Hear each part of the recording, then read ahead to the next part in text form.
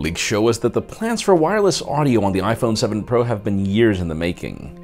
Some of the new Samsung pens show us an Apple Watch design, and it actually has a purpose, and Google has finally decided to take Now on Tap more seriously. I'm Jaime Rivera, and I am seriously willing to take my computer to edit this at the bar in the corner. Happy Friday, everyone. This is Pocketnow Daily.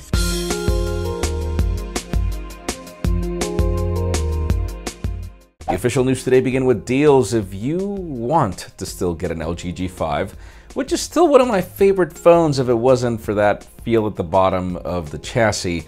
I would highly suggest you follow the link in the description. There is this limited time offer on eBay, $400 unlocked. It doesn't get any better than that.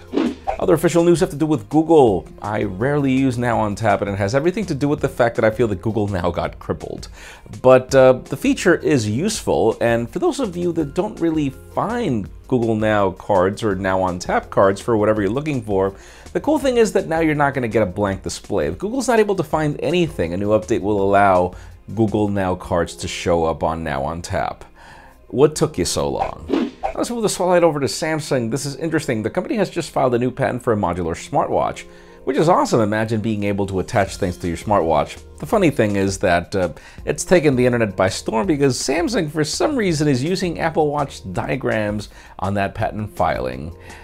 That is going to be rather interesting if it goes any further whenever Apple discovers this.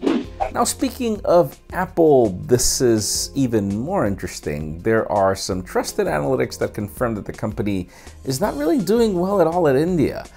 Surely the company sells millions and millions of phones every quarter, but apparently the company barely reached 800,000 units in India, reaching a very small fraction of the percentage of the market, where Android reigns supreme at 97%, and then Windows 10 Mobile, or Windows Mobile for that matter, owns most of the rest of the chunk.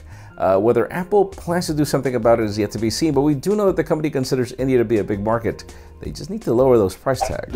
And finally, the very hot news today have to do with the iPhone 7 Pro and the fact that the company has been working for years in bringing high-quality audio through Bluetooth EarPods. And obviously it's taken time, probably the technology is not there. We do know that Bluetooth audio isn't better in any way compared to wired audio, but then again we hear that Apple is doing that. The company is also working on bringing wired headphones to the Lightning connector. We thought we'd get an adapter, but the leaks show us that there is a pair of EarPods with the connector directly, which is rather interesting, and hey, it leads me to the question of the day. How picky are you when it comes to audio? Do you only listen with wires and audio DAC, etc., or do you just enjoy the convenience of Bluetooth? In my case, it depends. If I'm on the subway, which is extremely noisy, I prefer wired headphones because they sound better, but if not, then I'll be fine with Bluetooth. I just want to hear what I'm playing. Leave us a comment down below. We'd love to know your opinion.